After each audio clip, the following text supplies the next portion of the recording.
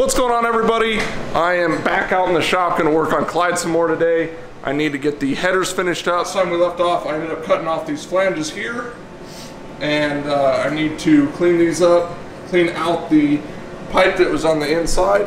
So I'm gonna go ahead and grind those out. I got a little die grinder and stuff, gonna grind all those out, set it in, so then I can get the headers going. The headers are going to come up and out, so that's going to be good. I also ended up getting a Flaming River manual rack. The guys over there helped me out, and I kind of got it mocked up.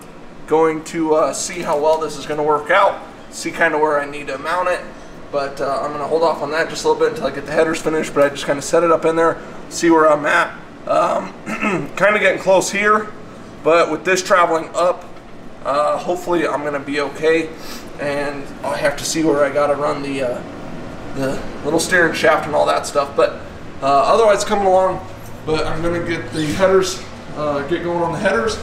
Then also I need to get the rear end out of the car and start working on building the 9-inch for it, so whenever everything else is done, we can pop the 9-inch in it and go. Hoping I don't run into too much clearance issues with that. Buddy came over, Alex, he helped me get the rear end out, and so that was a big help.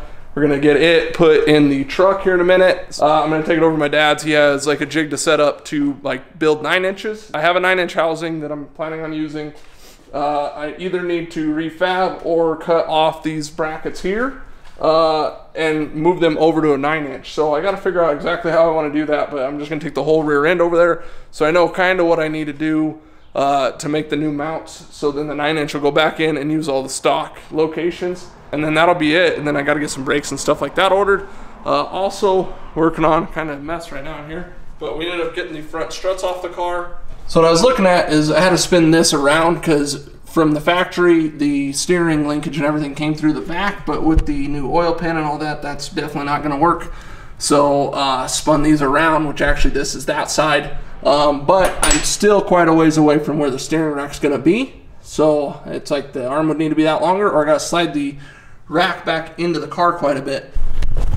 All right, so I'm definitely gonna have some issues up here in the front end trying to figure out the steering, but it'll just, something's gotta make it work. So get going on the rear end, get the steering, and then keep working on the header, so then hopefully it all comes together. I still gotta try to have the car done by June, so it's gonna be crazy, but it doesn't have to be perfect. I just need to get the car done, get it running and driving, and then if there's stuff I gotta work on or fix, which is fine, but I need to figure out kind of what it needs, like with steering and all that, with what's going to work and what's not. This is the Aerospace brakes kit. Got all the instructions, all the bolts, starting to get it put together here. But ran into a little issue. I talked to Aerospace. They said you drill and tap this, but the stock bolt is almost the same size as this bolt. And so once you drilled it out, you wouldn't have enough material there. And then this going on the back side of it, I didn't know if they wanted me to drill this completely out all the way and then just put the nut on it, so then you actually have no threads, but I don't quite like that idea either. So gonna run across town, see if I can find this bolt with this thread and then get some nylon nuts, and then it'll be what I feel is sufficient. All right, so scratch that idea. They didn't have any of that, so just gonna go ahead and drill this out here and go ahead and use the bigger hardware that they supplied with it. We got all this done. These are all installed. Everything's torqued down, good to go. Wheel bearings are greased, all of that. Used the YouTube to figure out how to pack wheel bearing grease.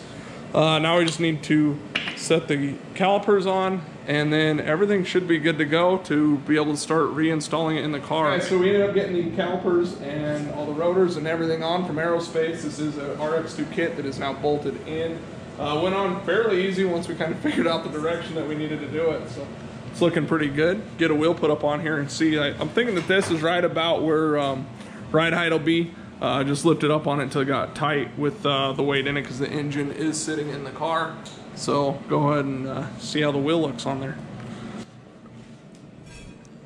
That's looking pretty good. Got the wheel on there, spins pretty nice.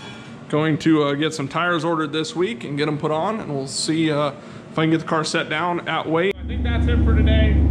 Got the brakes on there and everything looks good, so making some progress, looking at the headers, looking that I'm probably gonna have to run a remote mount water pump, since this is gonna get in the way, and if I ran the Camaro water pump, it would hit the frame. So probably gonna have to get rid of the mechanical water pump and go to a remote mount.